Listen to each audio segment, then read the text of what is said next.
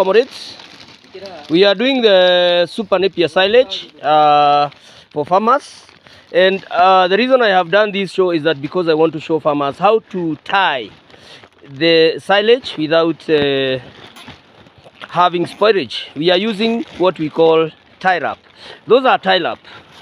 Look at this. Yeah, this one is tie wrap, and they are the one that we are using. Yes, pick one tie wrap. Let me show people what is tie wrap. Yes, that is a tie wrap. Is only maybe 10 shillings. Ile mrefu. And this one can even tie the black sheet. Okay, tuendelee na kufunga. Yes. And when unafunga, lazima ushike kama unaweka pleats. Unaona venye anashika hapo? Yes.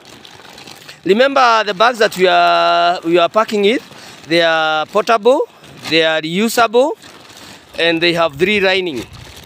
So, comrades, I just wanted to let you know that you can use tie wrap to tie your silage without a lot of hassle, because all you need is just to use the tie wrap. You just push it until it is well tied. You don't have to worry if it is well tied, because when you push it to the last creep, they grip. Okay, let us see this one. You just put the tie wrap, you enter the locking, and then you pull just that way, only that way. Yes, just pulling. It is done. Okay, another one here for those who did not see it. Let us see. Yeah, you press the tie wrap inside, then you push. Yes, you push like that. Good. You can see the gripping sound. Okay. And one thing about the tie wrap, nobody, unless you cut this tie wrap, there is no way you can open this silage.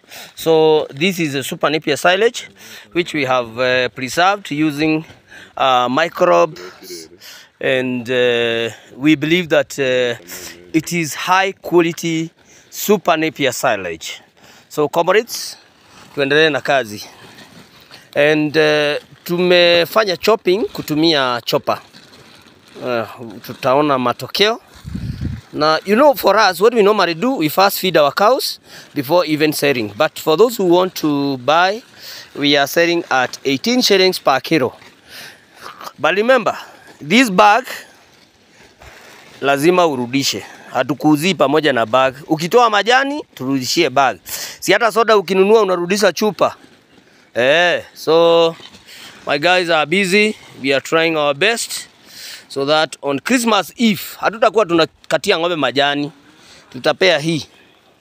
I'm happy about the microbes, because when you pack your silage with microbes, you don't have to wait for 21 days. You know, they are life bacteria. Okay, bado tunauza zile mbegu za super Napier, na saa hii kwa sababu ni Christmas, tumeambia wakulima hata kama huna pesa na unataka kupanda, lakini unategemea utapata pesa, we panda. Ongea na sisi. Hizi ni mbegu. Waiting for farmers to make orders. Karibuni tuendelee na kusoma.